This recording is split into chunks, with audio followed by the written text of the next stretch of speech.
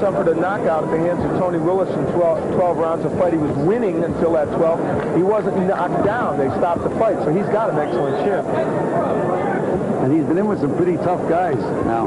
Jeff Lampkin, good puncher. Uriah Grant can punch. And, of course, Willis, who did not come out as a very good puncher, who beat him at least by TKO. Hassan came to the United States because there was no professional fighting in Jordan.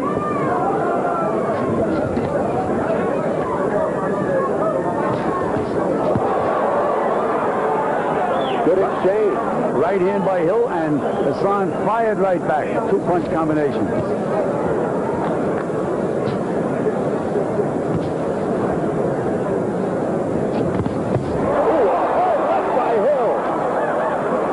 Left.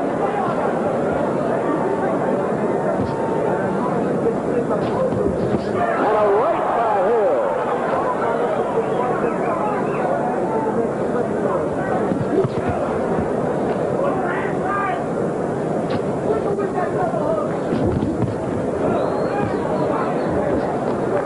Now that left hand of Hill is starting to take its toll.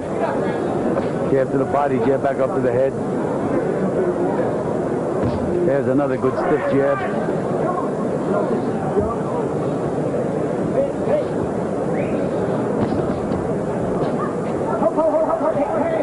Hassan just shoves it out of the way.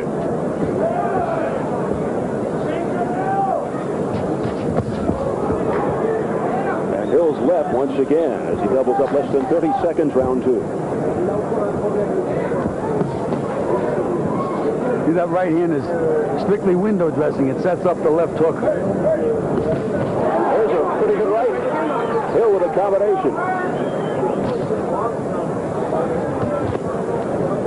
Final seconds, round 2.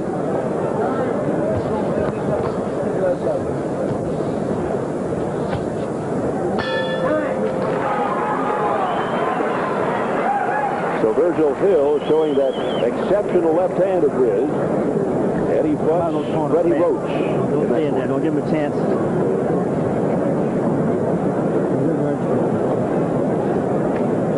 That feint ties him up. You catch him with straight punches very easily. Jab and that quick right hand. Right hand and left hook. Straight punches. Okay.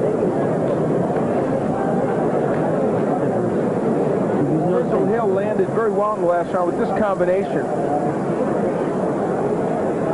He starts with the jab, then he's going to throw, I believe, a couple of left hands, and I think there's a right hand that will follow at the end of it.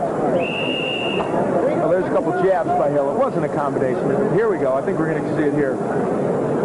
No, same two jabs. In any case, it shows that Hill is getting there with that jab. It's a combination of jabs now. Yeah, that was what it was. Yeah, that's the ticket. Round 3 scheduled for 12. Virgil Hill in the black trunks won the title in September of '87 with a 4th-round knockout of Trinidad's Leslie Stewart in Atlantic City. Stewart had viewed Hill as a one-handed fighter, but it was Hill's right that first hurt Stewart. And then Hill went on to win it with the left.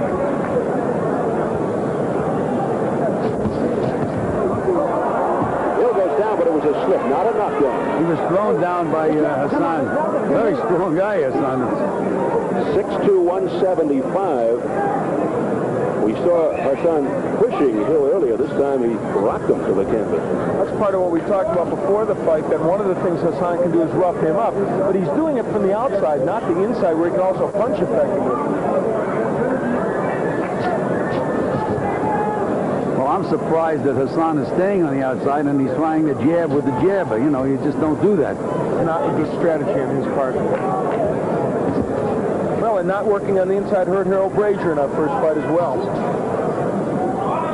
Roger Mayweather winning that one in a split decision to retain the super lightweight title, WBC. In an action-packed fight. And this one picking up here midway through the 3rd round.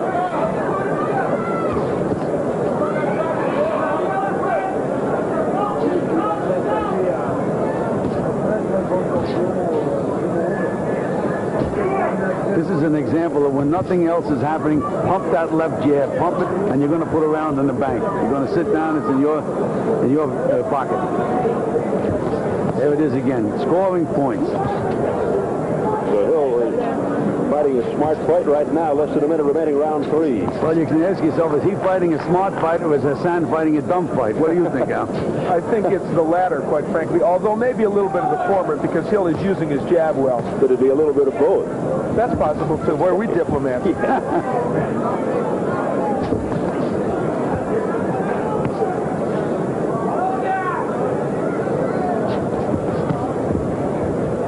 Virgil Hill, who won the silver medal at the '84 Olympics. Overshadowed by more celebrated teammates.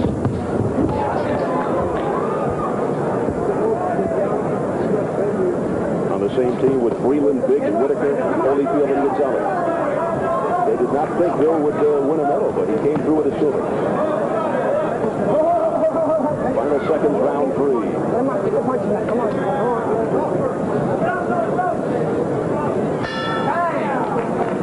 So we are 3 rounds complete here in Las Vegas for the WBA light heavyweight. Go a little bit out here. Hassan's way to do it. Hey, look, if you go out here and work with him instead of pulling out, when you're throwing your punches, you're backing up on him. Come inside. You're safer inside than pulling out. Okay. He'll hit you with that big hook inside. Besides that, if you go in, he's going to back up. Okay? Okay. Just let your punches go. Let your punches go and follow your punches in. Get inside. All right. You don't want to throw one at a time. You want to put all these together. It's like you've been in the gym. Nice and relaxed. You've been in there with the best. Deep breath. Take a big one. Take a big one. Nobody that works as good as the people that you've been working. One more. Rich Wimble to the big cowboy Astro Sadovich in front. Round 4 scheduled for 12.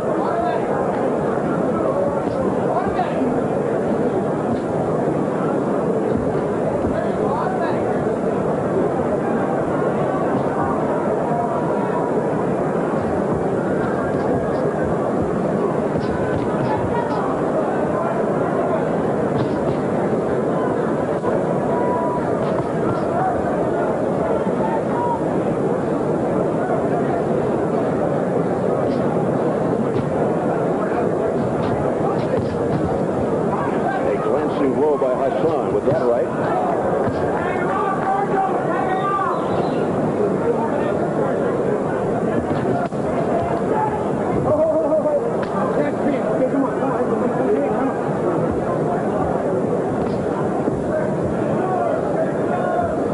You know, tactically, this is probably different than Hassan has fought almost any fight in his last 10 or so. Certainly since he's been with the Sayadovich stable in San Diego. He's always been one to pressure fighters, get on the inside and work hard. Hill, of course, hasn't allowed him to do that. Well, that left jab is keeping him away, Al, and the foot speed. Hill is very, very light on his feet. Good footwork. Almost deceptively fast. Doesn't look like he's moving that quick. But what happens with Hassan, he jabs and he gets in and he jumps back. He has to follow that jab in, throw 2 jabs, 3 jabs. Try to push Hill back into a corner and rough him up. There's that 1 jab and jumping back again. A heavy right to the ribs. There it is again, Al. How many times he jabs and back? Has to stay in there. There it is again.